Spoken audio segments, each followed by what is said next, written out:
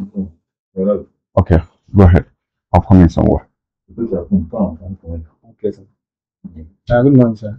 Good morning. Yeah. Please, can you introduce yourself? Do I still need introduction? My name is Ifeanyi Ejiofor. So I'm the lead counsel to Indigenous Pro of Biafra, Ipob worldwide. Okay. Please, can you tell us what transpired today in court case of Mazi and Kanu defendants? Okay, today the criminal charge filed against Benjamin Madibu and everyone we came up today. Of course, you remember that the matter came up last on 5th of December 2022 for ruling on application challenging the decision of the court to control hearing the matter because the facts giving rise to the alleged offense also was took place in Anambra State. So we are urging the based on the letter of authority of the court that High Court's Abuja is not the proper position for court forum to attend the hearing the charge. So our objection was heard and adjourned for ruling on 5th. Another 5th of December 2022, the court said, and the view of the file, there's a pending appeal, or the pending appeal at the time, and on that date, that you adjourn the matter sine die, await the outcome of the Supreme Court decision on the main appeal. So against our judgment of 20th of October 2022. So that's what actually happened. Then during this intervening period, when appeal judgment has been delivered on the 15th of December 2023, we got a notification from courts that the matter has been scheduled to commence hearing for today. So we are in court today, and incidentally, the defendants were also in court, and the federal government had equally briefed a new lawyer to take over the prosecution of the matter. So we informed the court today that the matter was originally adjourned for ruling.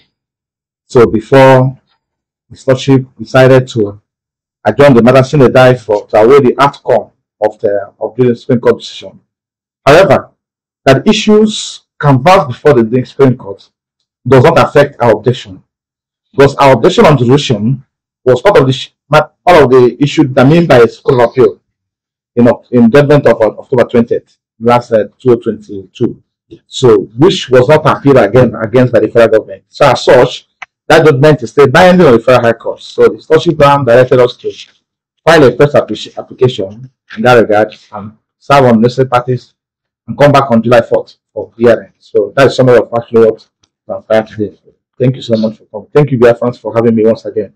Thank you. Yeah, we had Binta Nyoko, the president, just say re-edit and refile application. So in essence, all those applications that were okayed by the appeal court and the Supreme Court would be put away. No, look at what happened. Let me explain this to you. You see, this application is governed by a different set of facts. What's the fulcrum of objection before the court? More on the fact that the allegation of facts, the fact constituting the allegation, level against the persons had mentioned in the charge, to it, Pashimezia, Benjamin Madibu and David Wawisi,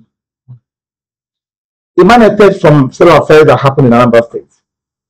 So we are telling the court that this court has no jurisdiction to determine the matter arising from this charge, because we have Federal High Court in Anambra State that can competently adjudicate the matter. So now, that was part of the issues we raised in our objection on our appeal before the Court of Appeal during the Nnamdi Kanu's case, during the appeal that we filed challenging the return of the 8-count charge in Nnamdi Kanu's matter. So, and the court also resolved that issue in our favor. Court of Appeal also resolved that issue in our favor. At the point the federal government filed appeal against the judgment of Court of Appeal to Supreme Court, it wasn't part of the issues they listed for determination. Am I making sense? So now, there follows that the decision of the Court of Appeal on that issue still subsists because it hasn't been set aside, it was not challenged. So, and by virtue of the case subsists that is binding on the Federal High Court. as it stands today. So what we need to do is just to, in line with the direction of his lordship, to refine the application, and obviously in view of the fact that the new law is just coming in, and also attach the law, the judgment of the Court of Appeal, possibly is with the notice of appeal they filed in that regard, to show the court that wasn't part of the issue they challenge at the Supreme Court, so that the court will make a ruling on that. Thank you. Okay. So, Okay, that's okay. The next adjourned date is on the 4th of July 2024. All right. Thank you. Yeah, thank you very much. Hope you guys, do you have any other question? Could you lay more emphasis on the last time during the last adjourned date some time ago, the defendants, the quadro defendants were asked to be making appearances respectively where they are domiciled, state police, if I'm not mistaken. Is that still existing? Is this still going on? No, that's direction was taken by events. Okay. They're always in court at any point in time the court wants them to be here. That's the most important thing. The essence of bail is to ensure that defendants enjoy in this instance is always in court. Okay. So that's the most important thing. And they're always in court. Anytime the matter comes up, they're here because of course we know they have no case before the court. Okay. So, and I believe at the fullest of time they will be discharged and acquitted. Okay. So that can assure you of that. Okay. As an aside, how is our leader, Nnamdi Kanu? He's doing fine. We saw him yesterday. He was in court. Okay. He's doing fine. So doing fine, and the matter is going on. He's doing fine. He was in court yesterday. Yeah. So now, of course, we know I'm no longer part of the case, and so we've done our part. Earlier indicated, I've been here for a period of 9 years. So at least I've done my own part, and then I have to move on. So allow other of my colleagues to continue, and I believe they're doing the needful. So thank you.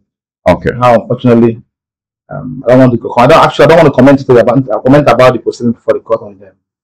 What's going on there? Because having been debriefed from handling the matter, I don't think I'm competent to comment on what's going on. You can understand that for some time I've not been writing about the outcome, proceedings, or irregularities, or probably some dramas going on in the courts, because I choose not to write about it. Though it's an eyesore, but I don't want to comment on that.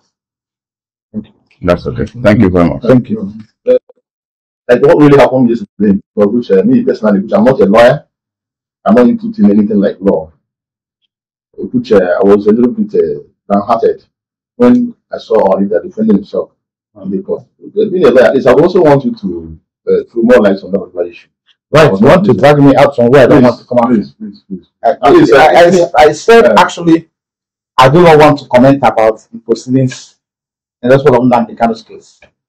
However, what happened yesterday is an eyesore and an abomination. Because I can't imagine a client who someone is defending, addressing court by himself. I don't think it's happened. So, and they shouldn't be allowed to continue. Because it shows in totality that he has assumed the position of a lawyer. Yes. And when a client assumes the position of a lawyer from the top, what it means that he has no confidence or the credibility or competence of those representing his position. And so something must be done about it. That's how I felt. Because the essence of bringing a lawyer to handle a matter for you is that the person should be the master of law. The person should know it all. And the person should be in a position to defend you. So not you doing otherwise. So it's not encouraged, and it's forbidden under our practice. Yeah. It's clearly forbidden under our practice. A client who is being charged for an offense to stand in court to defend himself is not allowed. So by our law. I believe the team will look into it and see how to go about it. But I believe they have all it takes to defend it.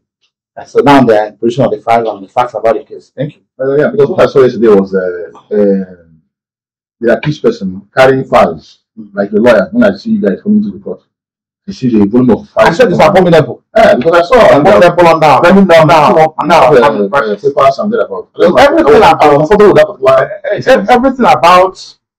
about the matter coming up for hearing before court supposed to be discussed during what they call pre-trial conference. Exactly.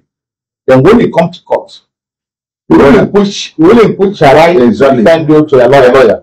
Exactly. Then it's only in exceptional circumstances that you be called upon. Probably you want to tell the court one thing, not to address the court on issues of law. So, and for him to mount the dog and start addressing the court, referring to laws, is something I consider very serious. And I believe also my advice to him, to his formidable team, is that they should look into it and ensure that such thing never happen. This is my comment from sideline, because it's an abomination and it's an eyesore. So I don't think throughout the period defended Nnamdi Kanu for a period of 9 years. At any point in time, address court on law. The court will only ask him, how are you doing, Mazi? I hope you're fine, all these things. How are you doing? I hope you're feeling you well.